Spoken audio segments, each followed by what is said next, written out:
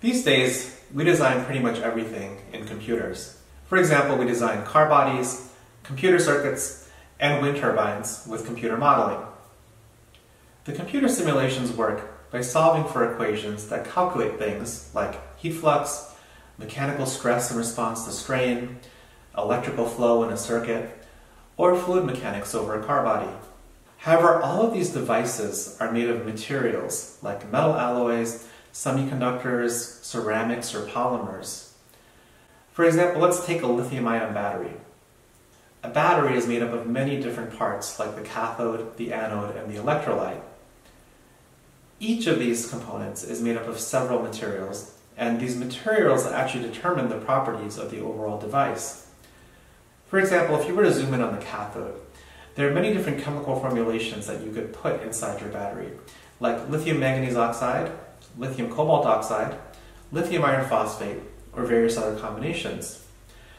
The choice of chemistry that you put for the cathode inside your battery determines its final properties, and you'll have to get trade-offs between things like the capacity and the rate capability and the safety of your battery, depending on the chemistry that you choose.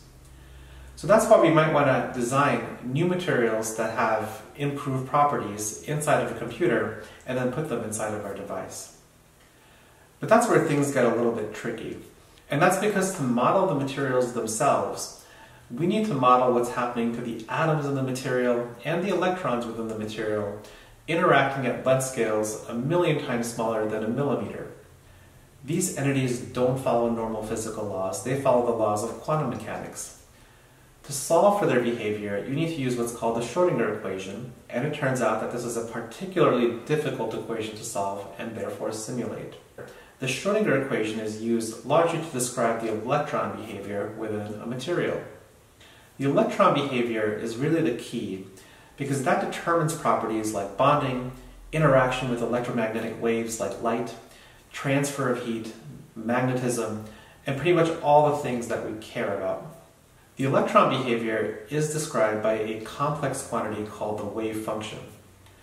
To solve for the electronic wave function, you would need to solve for all the pairwise interactions between each electron in your material through the very complicated Schrodinger equation.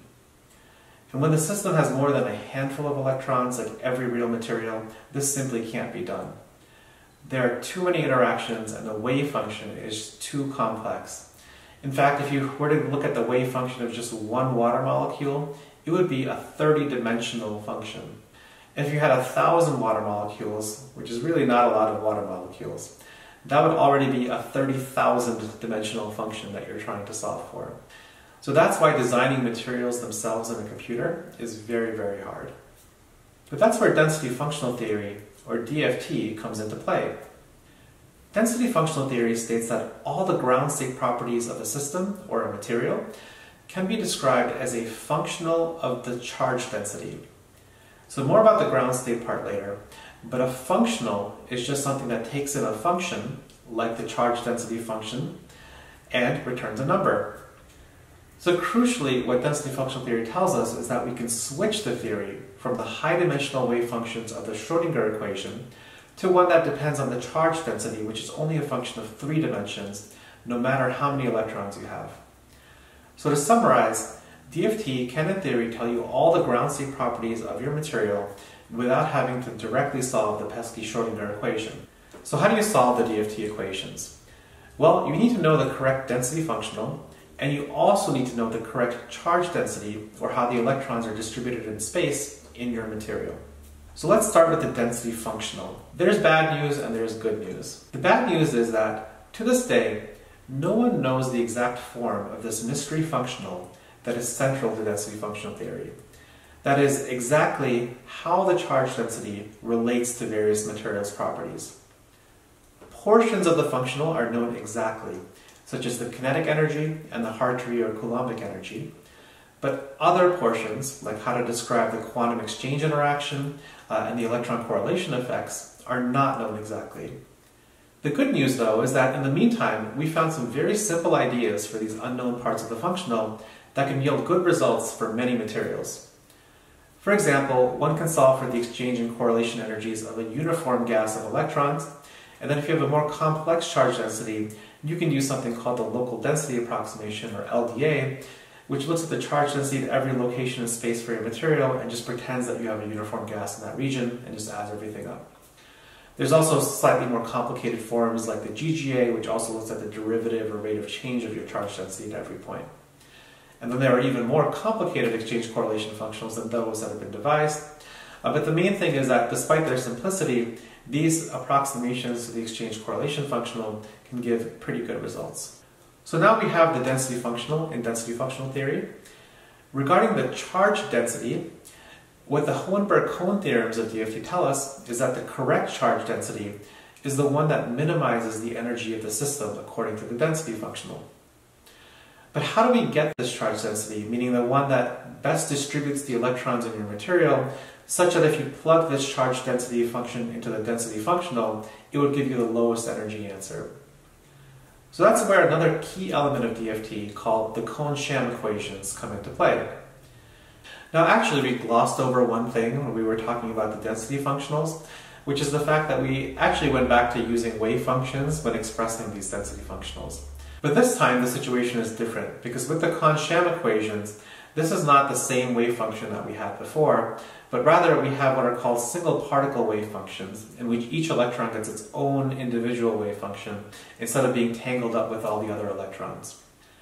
So now the dimensions of your overall wave function don't explode like before, and neither do the number of electron-electron interactions.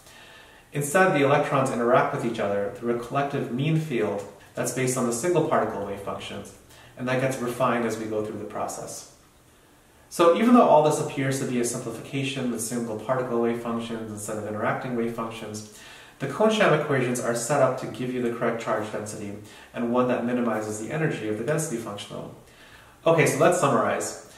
We want to design a material, an arrangement of atoms in space, and solve for the behavior of the electrons within the material, which are tiny point-like particles whizzing around at impossible speeds at extremely small length scales and having very complex interactions with one another through the Schrodinger equation. We managed to accomplish this with density functional theory by replacing the wave function representation of the electrons to a simple charge density representation. From this charge density, and also from the non-interacting wave functions from the Kohn-Sham equations, we can calculate lots of materials properties.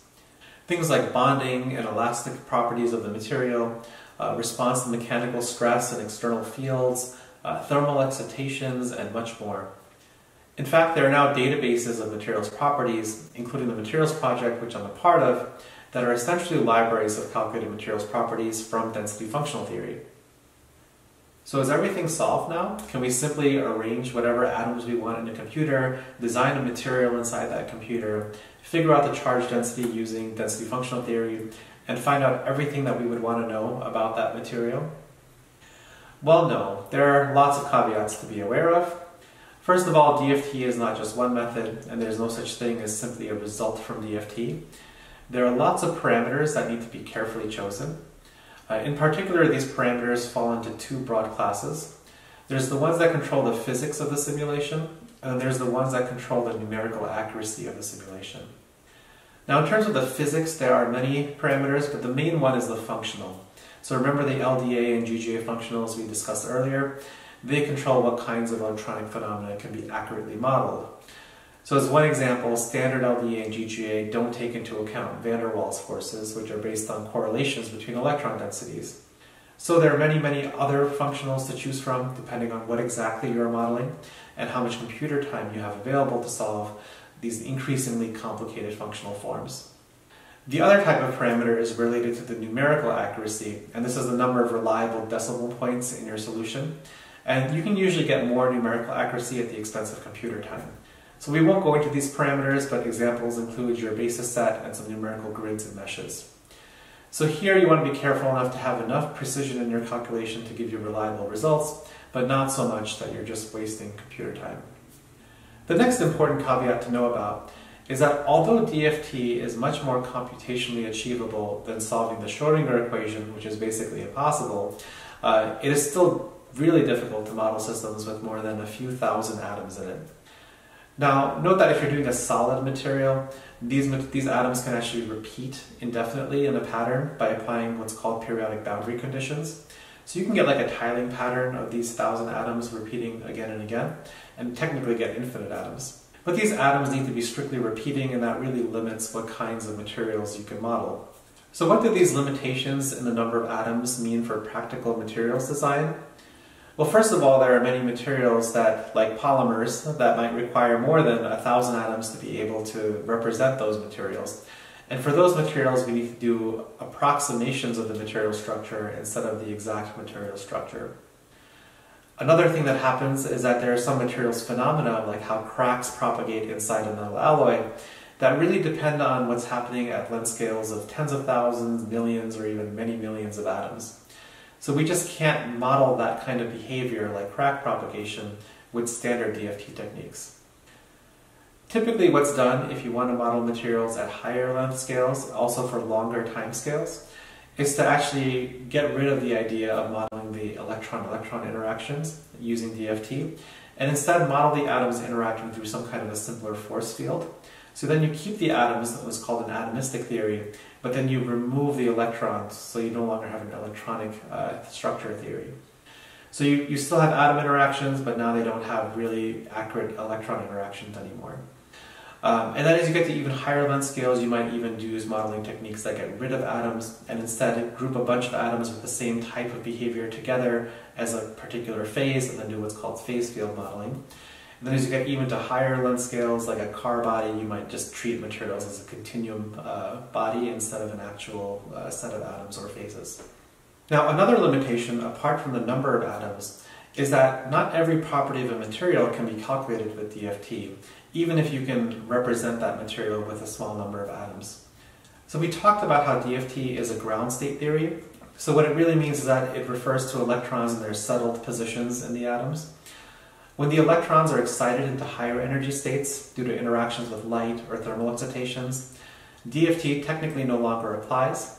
There are extensions like time-dependent density functional theory or other theories like GW and beta salpeter that can be used, but this requires, again, going beyond standard DFT.